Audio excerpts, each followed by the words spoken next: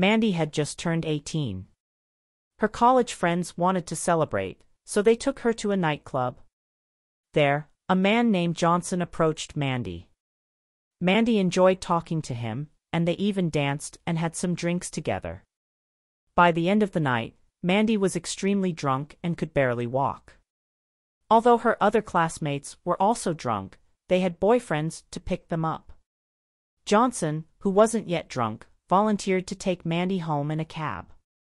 While waiting for a cab at the entrance to the nightclub, Johnson took advantage of Mandy's intoxicated state and touched her inappropriately.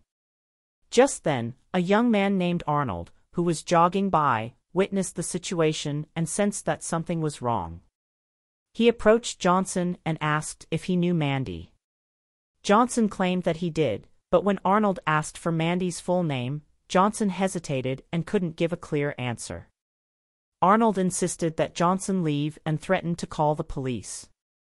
Ignoring him at first, Johnson reluctantly left when Arnold pulled out his phone to make a call. Arnold tried to wake Mandy, but she was too drunk. He decided to check her bag, found her phone, and contacted her family to pick her up. Shortly thereafter, Mandy's father, mother, and older brother arrived, thanked Arnold, and took Mandy home. Arnold's bravery and quick thinking saved Mandy. Without Arnold's intervention, Mandy might have been sexually assaulted. The moral: avoid nightclubs because they can be risky places. If you must go, avoid drinking alcohol. If you must drink, don't get drunk. Don't accept drinks from strangers. Try to stay in groups and avoid being alone. Don't let drunk friends go home alone.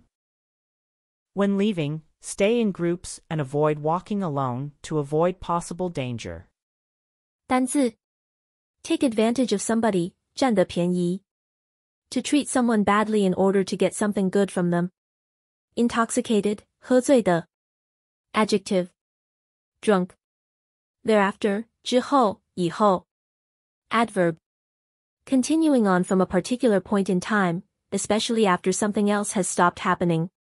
Intervention, 干预 noun the action of becoming intentionally involved in a difficult situation, in order to improve it or prevent it from getting worse. Sexual assault, 性侵犯 noun the act of forcing someone to take part in a sexual activity with you, or of touching someone in a sexual way when they do not want you to.